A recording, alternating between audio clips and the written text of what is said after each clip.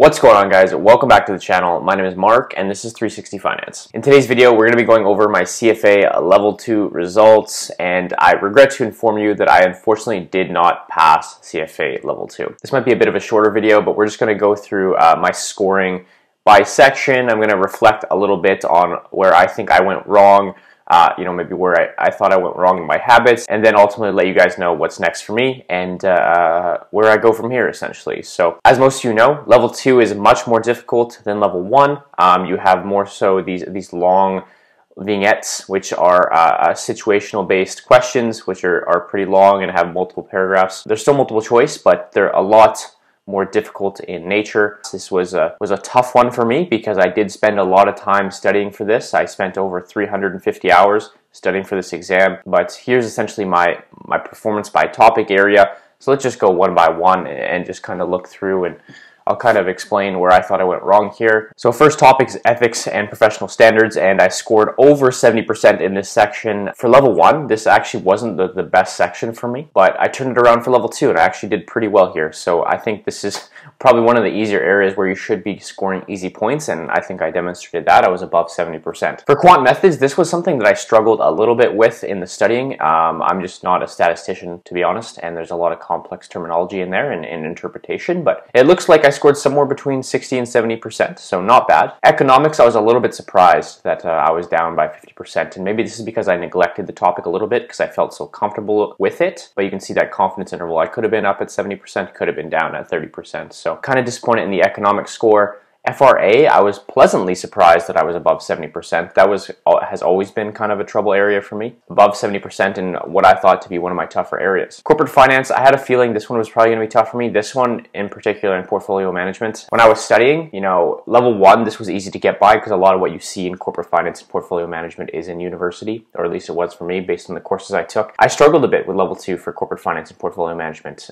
So I was disappointed in both those scores, and you can see corporate finance right on that 50% mark. Kind of disappointing. Equity was probably the biggest disappointment for me in the entire exam. Since I had scored over 90% in Level 1 on equity, to see this well below 50%, I mean, that one hurt and that one stung a bit. So I didn't necessarily neglect equity either because I knew it was one of the bigger sections. So I thought I was doing well in the practice exams and in the mock questions and all that stuff, but yeah, turns out equity didn't go in my favor. So for Level 1, my two worst subjects were fixed income and FRA, and it turns out that fixed income is still probably one of my worst subjects. But the thing is, I spent so much time on fixed income that I raised it all the way up to a 50%, whereas I kind of neglected these other sections here, which you can see that are below that, and that really came to fruition, unfortunately. So still need to improve fixed income, no doubt. It wasn't my worst topic this time around, which was kind of surprising. I definitely didn't feel good about it going into the exam. Derivatives, I knew I struggled on this one. Derivatives is a tough one. I didn't do horrible on this in Level 1, but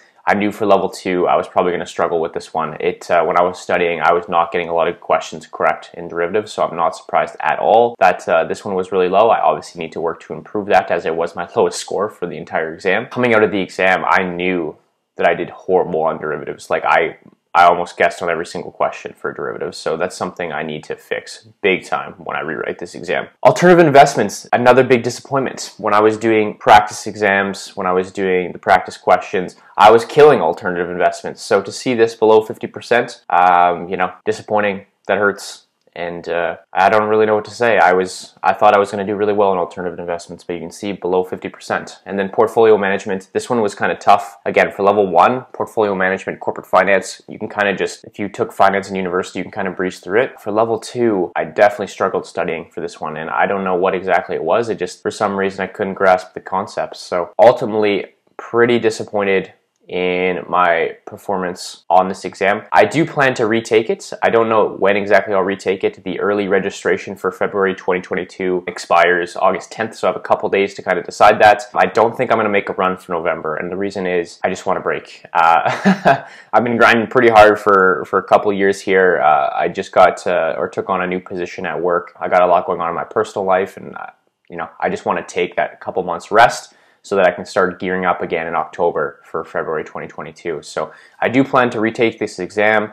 It was pretty disappointing. I am very upset with the score that I got, and especially in in equity, in alternative investments, in economics. Those are areas where I thought I was going to do well. I knew that fixed income, portfolio management, and derivatives were probably going to be my worst, and it looks like they were, except for fixed income. I don't know what happened here. I just probably got lucky on a couple questions, honestly. Anyways, I'll probably retake level 2 February 2022. Kind of a disappointing outing. If I can just self-scout myself and kind of reflect on what I think I did wrong, I clearly put in lots of time for this exam, and where I think I went wrong is I think I focused too much on practice questions instead of trying to understand the underlying concepts. And I did this for level 1, but as we all know, level 2 is a bit of a different beast. Also, I think that over the 350 hours that I put in, maybe not all of them were quality. And what I mean by that is, I had my phone, let's say, in the room, or I was in the room where somebody else was watching TV, or I had, let's say, Netflix on in the background. Not all of these hours might have been quality.